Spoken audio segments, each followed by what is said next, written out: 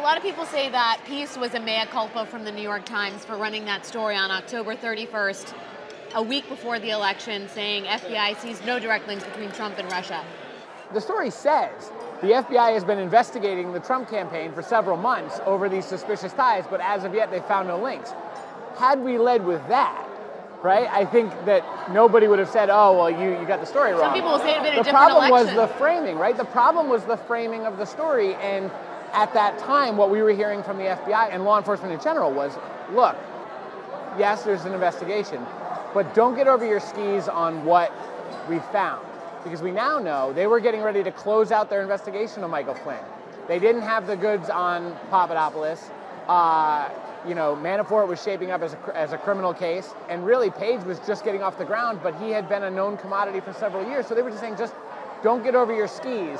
And just like the FBI was concerned and the Justice Department was concerned that anything they did was going to influence the election, I think it's fair to say that, all the reporters and the editors were also concerned, like, well, are we going to influence an election when we only know this much? I wouldn't say that I feel like the FBI fucked us or that anybody in law enforcement fucked us. One, because it's not their job to decide what we lead with. Like, ultimately, I think we made a decision as a newspaper to lead with that.